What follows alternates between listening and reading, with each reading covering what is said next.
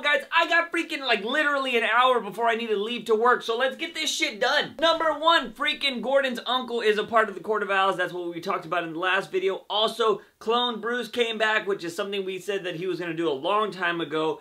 And now he's basically going to be little Bruce Wayne, which was pretty much the most obvious thing we knew he was going to do. They cleared up his scars, and now they are going to put Bruce Wayne in place of, you know, Wayne Enterprises. So that's going to be a weird dynamic of Bruce versus Bruce. Which is something we always thought was going to happen on the show anyways, because why wouldn't it? Number two, the freaking Court of Owls statue got broken by Jerome. Didn't break the first time, but definitely broke the second time, because anytime you throw something near a fireplace, it's going to break for some reason. I don't know why, but it just does, because I've done it before. But anyways, so that broke. What I'm going to assume is that Bruce and Alfred are going to put it back together, and they're going to realize, you know, whatever the thing is. I don't know why. It would be kind of stupid to, like, go through all that trouble to steal that, and then it breaks, and then they don't figure out anything from it. But, yeah, I have a feeling that they're going to put it back together, and that's when they're going to figure out the shiny map or whatever that was inside of it. Number three, it wasn't a freaking bomb. I don't know why I said it was a bomb when I did my video with the whole Jerome thing. I think it's because of this photo right here. I thought it looked like a bomb because I saw the circleness of it, but it was really just the ass of the cannon. And yeah, I just wanted to correct that real quick. Number four, didn't like Lee in this episode. I know in the last episode I thought Lee was all like, oh, she's a badass, she's not salty. Now I really, I mean, I said she was salty in the last one, but she had the right to be. But now her saltiness is starting to get to me, and I was like, okay, Lee, you can get out of bitch mode. I get it. You're mad at Gordon, but people are dying here. Come on, you gotta work with us. And then she did eventually work with us. But, you know, I don't know, like, Lee's starting to get annoying to me now, but she's still kind of a badass. Like, if she does what she did with Jerome, that was badass. But, you know, I'm getting a little tired of the bitch mode. And I'm going to stop counting down there because I want to talk about Riddler and Penguin and everything that happened in this episode. Because a lot of you, or some of you,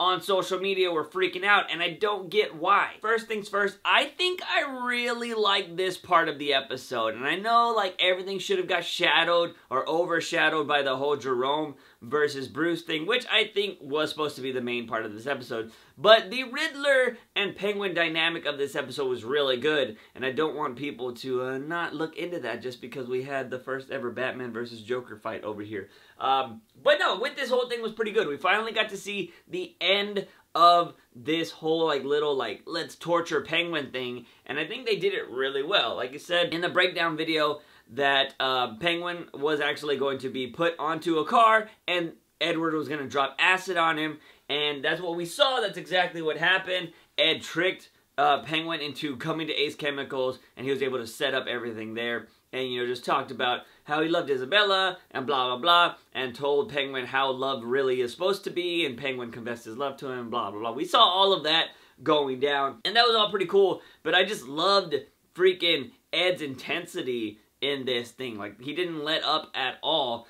And, like, he had everything planned out, and Penguin never got the upper hand. I thought Penguin, at one point, was going to get the upper hand in this whole thing and come back and try to fight Ed, but that did not happen, which was, you know, pretty good. I actually like that they just went for, like, full throttle with one story, and one person had the upper hand the whole time. I don't know about you guys, but the way Penguin survived was kind of cheesy, but at the same time, I was waiting for that security guard to go out there and actually cut the ropes, or think he was about to cut the ropes and be like, nah, we're just tricking you. Riddler wanted me to come out and do this. But that was technically part of the plan. They wanted Riddler, or they wanted Penguin to escape. They wanted to give him hope that, you know, he wasn't going to, or that he was going to be able to get out of it and, like, try to kill Ed and try to kill everybody else. But turns out, that was you weren't going to be able to do that, Penguin. Like, they had every single thing planned. You know, the security guard was part of the plan, got him out, although they cut it really close there, so I don't know why. That plan could have been really bad. Security guard saved Penguin. He went to his house. That's why Butch and Tabitha were there. Had that little freaking spat that they were doing, you know, talking, trying to be whatever. I note this, but Tabitha, I really don't like her character anymore. I don't like her. It's the same old, getting tired of it. And I have a theory about what's going to happen with her in the future. Butch and Tabitha take Penguin to the Sirens Club. That's where they meet Barbara. Barbara's talking all this mess, and they find out that Edward comes out because they're looking for Ed. And it turns out that Penguin admits that he can actually love, and freaking Ed is just like, oh, well, I wasn't kind of expecting that. Whatever. They were all working together in this whole thing when you thought Penguin or whoever was going to go ahead and betray, this is why I hate making videos in a hurry. When Edward, you thought Barbara and the whole gang was gonna betray Ed because they wanted to kill him. Like, they were throwing you off the whole time when technically they were working together the whole freaking time. Although I still think they're gonna try to kill him because remember, Tabitha got her hand cut off because of him. So I don't know why that didn't happen, although it might happen on the next episode because maybe they do want to kill him after all. But I thought they were gonna do something because they could have easily popped off both of them really quickly in the Siren Club, but they didn't. They're allowing him to keep working with this whole Penguin thing. All of that nonsense leads to the final showdown between Riddler and Penguin, where Riddler has Penguin on a dock because everything in Gotham happens at the docks. He has a gun to him, telling him that he's going to kill him, blah, blah, blah. They exchange words. I love you. I loved Isabella, blah, blah, blah. And it goes down to Penguin basically saying the same stuff that Fish Mooney did to him. So that was a kind of cool little thing that, you know, Penguin was saying, I created you, I know who you really are, blah, blah, blah. Fish Mooney basically said the same thing to Penguin when she died. And, you know, it was pretty cool. Like, it was a cool little dynamic. This time, though, it's Penguin that, you know, falls into the water and dies because he got blasted in the gut. Penguin is not gonna die, guys. He's not gonna die. Everybody's like, you're gonna hate this episode, or, you know, oh my god, like, how would they do that? Why would they do that? Blah, blah, blah, blah, blah. He's not gonna die. They are not going to kill Penguin before Batman is Batman. You know what I'm saying?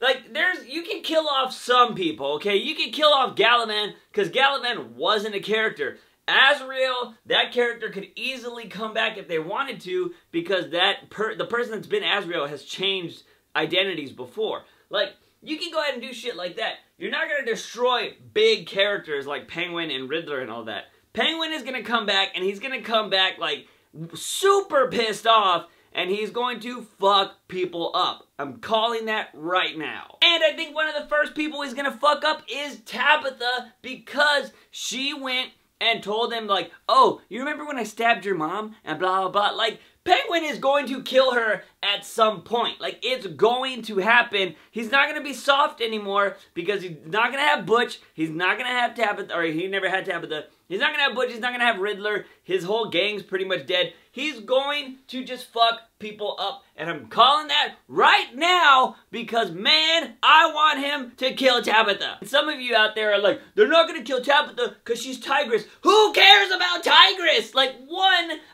why? Tigress isn't even a big character in Batman. Two, they could probably introduce her as Tigress and a lot of people are going to be like, who's Tigress? And, like, it doesn't even care. Like, if you saw Young Justice, you know who Tigress is there, but that doesn't even freaking matter in the comics. Tigress is not a big person in the Batman comics. They could easily kill Tabitha. And when are they going to make Tigress a big thing? How could you ever make Tigress like a big person in Gotham? And like, I haven't even heard confirmation of that. Somebody told me to go look at the Gotham page and look at the titles, and it just said Tigress next to her name. But when have they ever said that? I don't know why Gotham would even put that in there, and I feel like probably their peoples that are writing that shit probably just messed up because they weren't, why would you put that in there? I don't give a fuck about Tigress. That's all I'm saying. Tabitha is somebody that could die, and Penguin is going to kill her this season, if not next season. Now, let's go ahead and freaking talk about Jerome versus Bruce, because, man, that's what this episode was about. Like I said, even though I said don't overshadow the Penguin Riddler thing, but still, this episode was about that. And before we jump into all of that, yes, we saw Alfred get saved by Gordon for the quadrillion time. Gordon's just always there. Gordon's a magician. He just shows up at the perfect time, all the time. And why the hell did Gordon shoot the guy with the machete and not the fucking guy with the Uzi? When Alfred was all like, oh, you guy in the corner with the Uzi, you're just gonna shoot me in the face? Oh, you guy in the middle with the crowbar, you're just gonna crowbar my face? Oh, you guy right in front of me with the machete, you're just gonna machete my face? Gordon! Why do you not shoot the guy with the gun? Alfred literally just told you, you in the corner of the room, you got a gun, you're gonna shoot me in the face. You shoot that guy with the gun first because it's longer range. I don't know how Gordon has stayed alive in Gotham so long when he doesn't listen to people's advice like that. Like, he just went up there,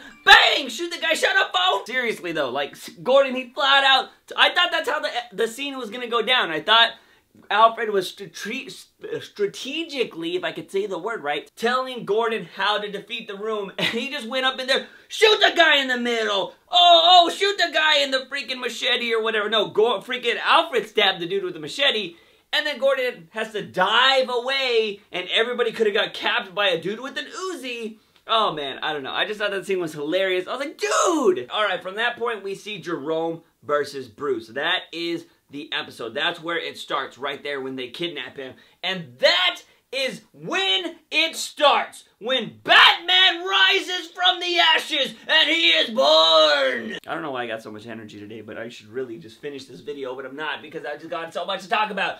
But that is where we see Batman, because freaking Bruce starts doing the one thing that Batman always does, and he stalls. He will stall like a motherfucker to get more time to think about how to beat his enemies, and that's exactly what he did. He was like, oh, Jerome, you're just gonna kill me in my house, bro? In my motherfucking house? You're just gonna kill me? Oh, no. Let's make this a show, bro. You gotta have an audience. I'm Bruce motherfucking Wayne. I run this shit. You better kill me in front of a bunch of people. And that is exactly what Jerome does. Jerome is all like, you know what? You make a valid point.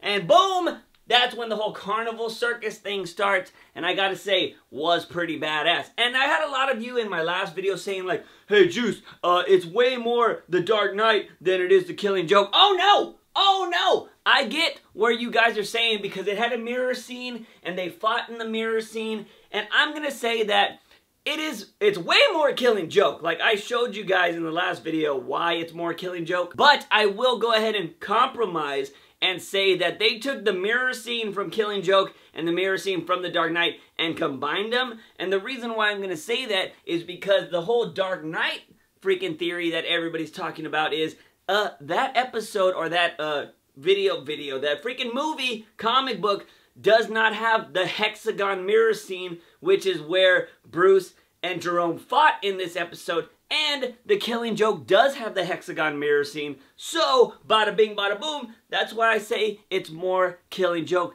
than Dark Knight. Anyways, I digress. Let's go ahead and get back to the whole thing. So, we see Bruce starting to come up with his whole idea of not wanting to kill. You know, Jerome's taking him through the circus, and he's all like, oh, let's go ahead and do this, Bruce. You saw him try to save, man, my brain just... you saw him try to save somebody with the whole piranha thing, and I looked a little closer. Unfortunately, it was not smiley Joker fish, which was, I was really hoping for that. It looked like, just they had red bellies or something like that. But I was kind of hoping it was going to be freaking Joker fish. But maybe one day, Gotham. Maybe one day. Anyways, you saw Bruce push Jerome out of the way to try to save that guy. But Jerome was like, boop! And that guy still died. And then, you know, that kind of made Bruce feel bad. But, you know, that happens. Batman's not going to be able to try to save everybody. It's just what happens. And it's collateral damage, a part of the job. And at that point, we see Jerome's face falling off. He's got to staple that shit back together. And, you know, Bruce says some shit, and Joker's all like, oh, okay, ka-ta! And he freaking staples his arm, and Bruce is just there like twice, like all badass, like, oh yeah? You think that fucking hurt? Do it again, bitch. And he does it again. He's like, you think it hurts, bitch? Let's do that. And you hear the freaking, like, heroic music, like, all coming up and shit. And then the third one, he's like, ow! Because who likes getting staples in their arm? It's not fun. I got it in my elbow before, and it is terrible. You scream like a little kid. Granted, I was a little kid when I got those staples out of my arm, but still, I would still scream like a little kid today. Fast forward to the freaking circus scene where Jerome is being the ring bearer or whatever, and he's all like, oh, ring master, ring leader, whatever you want to call it. And he's putting on a show, and he's about to kill Bruce with some very craziness stuff, and it is just insane. He threw a cannonball in there, knives, nails, like, he was gonna fuck up Bruce. But, I mean, it was so badass that they went with Bruce making himself escape. And I told you guys there was gonna need to be something that Bruce was going to have to do it on his own, that there was going to be a reason that Bruce was going to escape himself, because there was no way he was going to be able to fight Jerome, or there was no way that Gordon and Alfred were going to let him go fight Jerome. So he was going to have to escape himself, and Gordon and Strike Force coming in was going to be that decoy of like allowing him that time to escape. And I think Gotham did it really badass. You know, Bruce, it could have been, you know, that could have been his plan to actually get the staples in his arm so he could have something to actually, you know, pick himself from being captured. And Batman is a motherfucking escape artist, and that is what Bruce did. He just escaped. And it was artistic. This was the most Batman heavy episode, and it was fucking awesome. They had the epic music, he freaking escaped, and then he went to go fight the Joker in the Hexagon Mirror Room, and it was badass because he wanted him in there. That's right, freaking Bruce said he wanted him in there, and he walked him in there. Freaking Jerome wasted all his bullets when he was in there, and he was all like, oh, let's go, bitch, and he had a knife up his sleeve, and Bruce came out and he speared him. He was like, spear, bitch, and then they freaking kept fighting, and Bruce beat the shit out of him. But I gotta say, I did like freaking Monahan was like, oh, come on, let's fight, let's fight. I wanna put up your dukes. That was badass because that's exactly what Joker would do. That was a really good thing that freaking Monahan did there. Gotta give you props on that, Monahan. But I gotta criticize you in here in a bit, but let's finish talking. So we see badass Bruce freaking beating the shit out of Jerome, and then he starts punching him and punching him and punching him, and his face starts falling off, and he's punching him, and Jerome is all like, let it out. Like he's just telling him to let it out, and it is just so badass because that is the moment that Batman comes up with his no-kill rule. He has the freaking glass shard in his head, and he wants to kill Jerome, but he's all like, no, bitch, I'm not gonna be evil like you, motherfucker. And Bruce doesn't kill Jerome like Batman would. That Batman would make sense, I don't know. Bruce then leaves Jerome's beat ass in the mirror room. He goes out, he's like, Alfred! And they hug, and you know, they embrace, and they're like, I love you. Jerome comes back out. Freaking Gordon's there, and I thought Gordon for a split millisecond was going to shoot Jerome, but homeboy just goes and literally punches his face off. He was like, Falcon punch! And fucking Jerome's face flew off, and then Gordon, you know, he fell to the ground and whatever, and Jerome's face fell in the puddle, and that face is gonna need to be disinfected a lot. At the end of the episode, you hear Gordon and Bullock talking, and they say that once Jerome gets his face put back on, he's being sent to Arkham. Ooh! What's gonna happen in Arkham? I don't know. I believe somebody named by Harley Quinzel is going to show up on the finale, and her origin was freaking starting to work at Arkham, and holy shit, are they gonna go ahead and start the whole Harley Quinn and Joker thing? I fucking think so! Actually, I know so. They've already said that. Harley Quinzel will be showing up on the finale of this episode. We talked about this. A lot of you guys were freaking out. You're like, Juice! Jerome is gonna die! Juice! Jerome is gonna die! Oh my god, I think they're gonna die because what Cameron Monahan said in this interview, and oh my god, it just seems like he's gonna die! No, he's not! They're not gonna kill freaking Monahan, okay? They're not gonna bring him, because I know Gotham has done some stupid things, but they would be super stupid to go ahead and kill Jerome again. And like I told you people, you cannot have Harley Quinn without the Joker. So season 4 is gonna be the tits. Or the dicks, you know, if you're into that. Okay, before we move on to the final thing and my probably favorite part of the episode, I just gotta give a little criticism of, you know, freaking Jerome, aka Cameron Monahan. Oh, I know! Oh, what? Oh, what? You're gonna go ahead and talk about Cameron Monahan? I'm gonna unsubscribe right now! If you want to overreact like that, then go ahead, meanie! But what I'm gonna say is, I loved a lot. I want to say I loved like 90% of Monahan's freaking performance tonight. Although I have been a big advocate of saying that he's a little watered down Heath Ledger. Although some of the stuff he did tonight was pretty good. Still don't think he's the best Joker. I think some of you guys are overreacting there. Mark Hamill's the best Joker. What? Anyways, like I said, you can have your opinion if you think he's the best. I don't think he's the best because, you know, he's a copycat of Heath Ledger. Like 50% of Ledger's performance. Anyways, one of the biggest things I didn't like about him is that his voice doesn't stay the same. It doesn't stay in one type of thing. He's changing it a lot, and that was kind of taking me out of the character. Like, if you go look at when he was talking to Bruce in his house, his voice is very different from when he's talking to him at the carnival rink. The voice isn't consistent, and it bothered the hell out of me when I was watching this episode. I was like, stay in the like, oh, hey, Bruce, what are you gonna do, buddy? You wanna touch my face? And then he was all like, ladies and gentlemen. Like, it's like, whoa, whoa, whoa, whoa, chill out. Like, it was very two different types of voices, and that was kind of annoying me. I loved his performance. Like, I loved what he was doing. Like I said, when he did the whole boxing glove shit, that was awesome. Like, I loved that. And I'm not trying to hate on his Joker. It's just the voice thing was annoying me. and I was just like, stick to one voice, bro. But when you go into that low, like, oh, hey, buddy, like, that voice is kind of hard to, like, have range, and that's why, like, you know, Ledger did it really well. Like, if you go back and watch The Dark Knight Returns, or The Dark Knight, I don't know why I said Dark Knight Returns.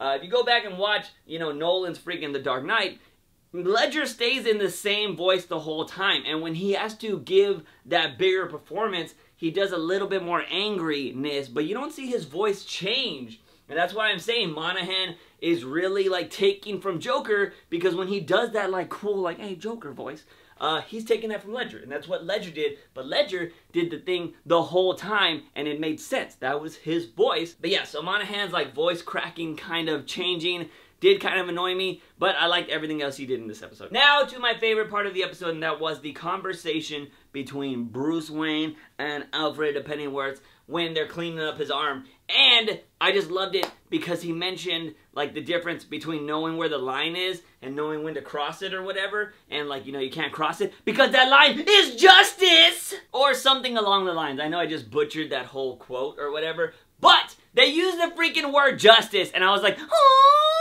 Like, that was freaking badass when they used it. And then Bruce is all like, Alfred's all like, if you're gonna start doing this and you're gonna be doing this more, you're gonna need to have a set of rules. And he's like, I will not kill. And I was like, oh! Bruce now has a set of rules like Batman would. That was my favorite part of this episode, because I have been telling you guys, if you've been watching these reviews since I've started doing them, I have been wanting to see Bruce start becoming more and more about the Batman character. He doesn't need to put on the cowl. He does not need to put on the cowl, but I want to see him train. I want to see him get into some scuffles. I want to see him do all of this other shit, and I think Gotham is finally listening to me. If you're watching my videos, hire me. I'm telling you, fuck, jeez.